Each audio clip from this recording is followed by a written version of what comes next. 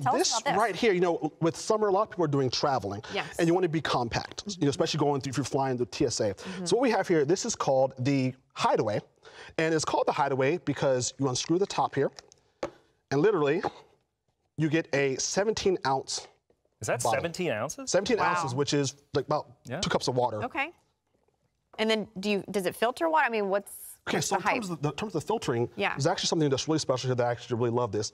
On the inside here, there is a little carbon filter. Okay. So that way it filters out, you know, more for taste. Okay. So if you're doing maybe tap water, you know, the airport or something. Stream water? Like if you're hiking? Yeah, you can do stream water as well, and okay. it would taste good.